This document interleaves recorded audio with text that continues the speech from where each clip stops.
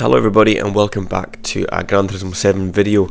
I've not played this in sport mode as much or made videos as much as I wanted, so I thought I'd kind of crack on a bit and do some more. Now, I didn't record the first race I wanted to the other day. I actually qualified on pole position, had a decent race, but got a bit unlucky with penalties and finished 4th, as you can see on that image there.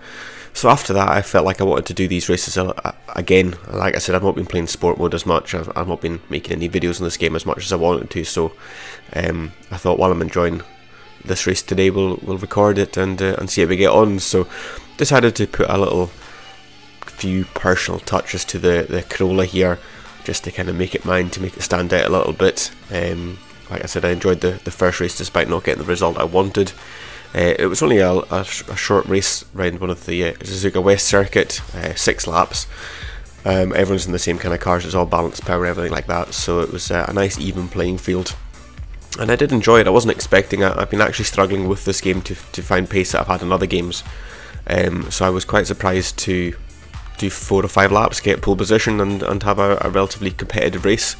I found that the guy that actually was a bit quicker than me in the race was a lot more aggressive in his driving, as opposed to taking quick lines, qualifying lap lines. So I kind of lost it because of that, but it gave me a good idea for this next race. Again, we're up near the front. We got pipped to the pole position this time. I couldn't improve my qualifying time in qualifying. So we've started second in this race, behind the leader, the Swiss guy here, and we're just wanting to see what we can do, if we can maybe get a win this time around, just to see if we can rectify what happened in the first race. And as you can see, I clicked the traction control up to 2. I was racing without it because that's how I normally raced, but you just lose so much time to these guys. So to be competitive, you have to use it. Everyone's using it. It's overpowered, so you have to. But we went into turn 1. We're following the leader here, and the car just wouldn't turn. Tyres were cold. It's comfort mediums. It didn't turn, so we've ended up being shoved down to 7th place, 8th place in the mid pack after qualified 2nd, and you just know it's going to be a bad race when this happens. So we're still there bumping and bashing around in the midfield. We've managed to hold on to 7th though. 8th place was just a bit too too aggressive there and bumping off of us. On to lap 6 now. On to lap 2 now. We're in 6th place. There was a guy ahead got a penalty as far as I'm aware. So we're into 6th place on the second lap. Got someone coming around our outside here on this left-hander, and not able to fully make it. We actually cut them off a little bit there. I didn't realise he was so close beside me. But he's sneaking through on the inside now, just pushing us as we go, which is fair. We'll let him have that one. But we get a little bit of a better exit there, coming out of the last corner in the start-finish straight. And as you can see on the radar, he's not quite alongside us. He pulls him behind, and we managed to keep that 2nd place. But we're under a lot of pressure now coming into turn 1. It's a very difficult corner to get right in this car. As soon as you stamp on the brakes, the rear just kind of wants to chuck itself out. But we managed it quite nicely there. There was some carnage at the front. 5th place is in front of us. We've gone past him now, so we're up into 5th. And as you can see, that battle of 4, which we didn't think we were going to get near at the start, considering we were down in 7th and 8th, we're right on the back of them now, on the end of lap 3, starting lap 4 here. The Finnish guy was leading, ended up having a slow down penalty sadly for him, but that's helped us up into 4th place now. And we've got 3 laps to pass 3 cars here. Now we know, judging by qualifying, we have the pace. The guy that qualified first is in 8th at the moment, or 7th, 8th, battling away. We're on the brakes there, a little bit of a bump. That's unsettled that guy. So that's a touring car bump and run. I didn't want to run him out too wide there, but we've managed to get the position anyway, and we're up into 3rd place. Not the cleanest of overtakes, but it's a touring car style. I'll take that. Into 2nd place now. They're just in front of us. Now they went to defend and then overshot the corner a little bit, so we managed to sneak up the inside there and take 2nd place off of them. And that's just left us with 1 car to pass in a lap and a half now though, and they weren't looking too confident, as you can see out of turn 2. They just had no exits, been no pace whatsoever. Towards the end of the lap we're on the right on the back of them.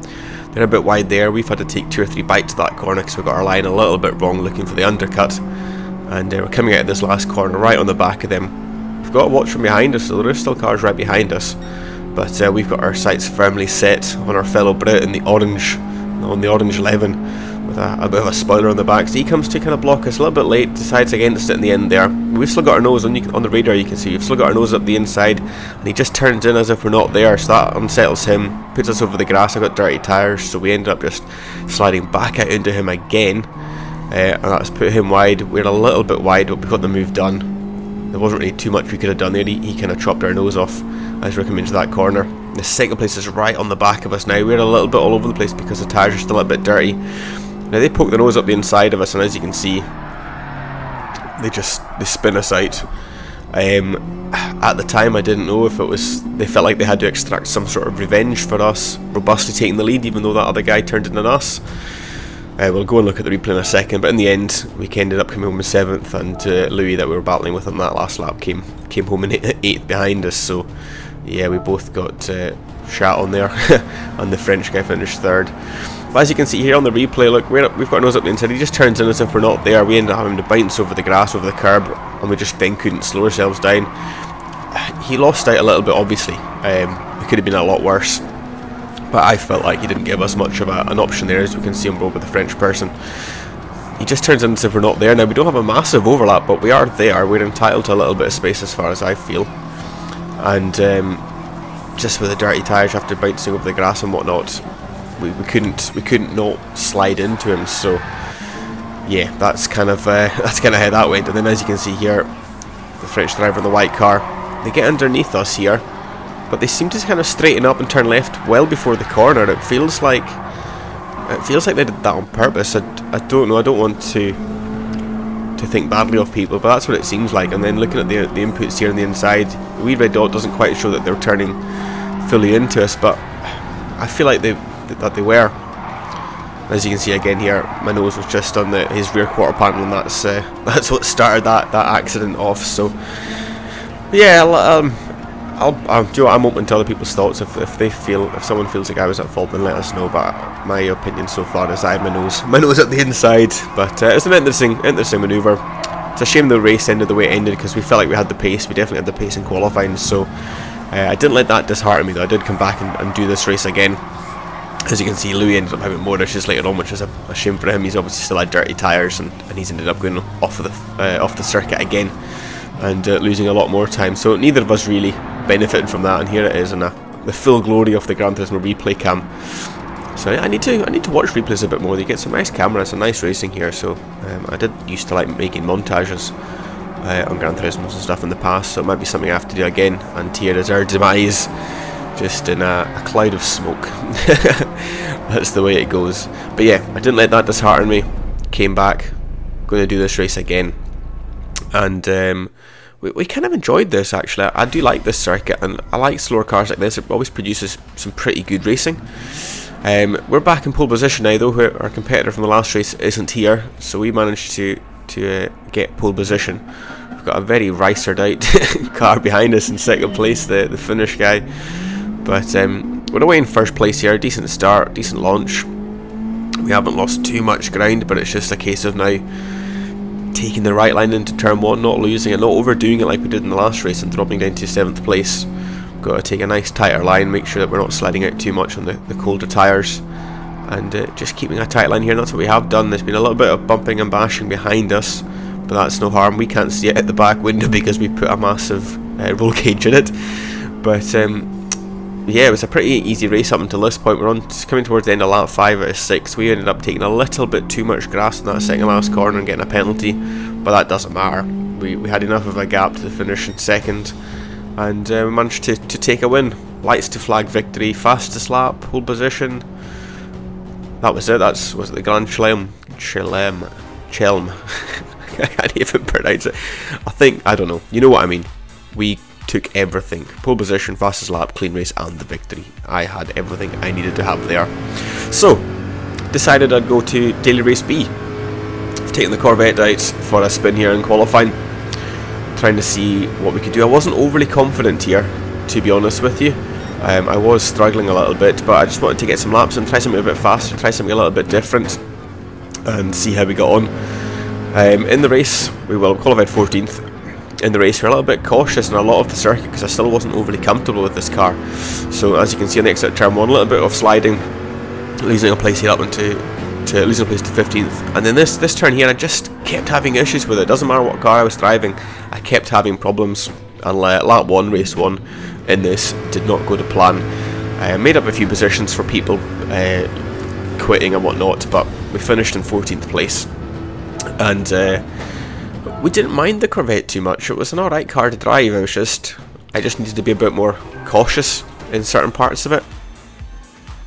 But I decided I'll try the Supra this time around, just to see how this feels in comparison. I wanted to try a few cars today and just to see how they all felt and get used to them. I only had four GR3 cars. I didn't want to buy any other ones. I know there's a few. I think the Peugeot is the car to have in this. But I did not realise how slow this Supra was. Like, it felt nice, but it was slow. I was 2 or 3 seconds off my Corvette time in practice with this. And then in the straight, as you can see in the radar, that Subaru behind us caught us up. I'm surprised it didn't go for a move, but we dropped the cars ahead massively. Subaru behind caught us. And it just, I don't know, it felt nice to drive. I love the sound of this car, it just sounds incredible. But it didn't have any pace whatsoever, so it's definitely a car to avoid. If you've got the Supra GR3, just don't use it. But as you can see, there's a bit of a melee here in the mid-pack. Coming around the into sector 2 now.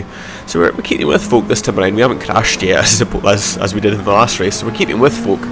But we're just, I wasn't too fussed about getting a good result in these races. It's like I said, I've not played sport mode enough recently. I've not done enough races online, so I just wanted to kind of dip my toes again and see how we get on and just get used to it a little bit more, because like I said, I'm struggling with this game a little bit to find consistency and to find pace. But there's definitely no pace in this car. Again, the cars ahead of us, we've got the slipstream, but we are losing them. I am really surprised that the Subaru behind didn't make more of an effort to get past us, because he was much quicker in a straight line. I got my braking all wrong up here. I even got my downshifts completely wrong as well. Revving it in second and first into the corner. I don't know what that was, but we're in 10th place though, considering how bad this car is. We're in 10th at the moment, which is good, but as you can imagine, that's very short-lived when you saw how the last race went and how slow this car is in a straight line.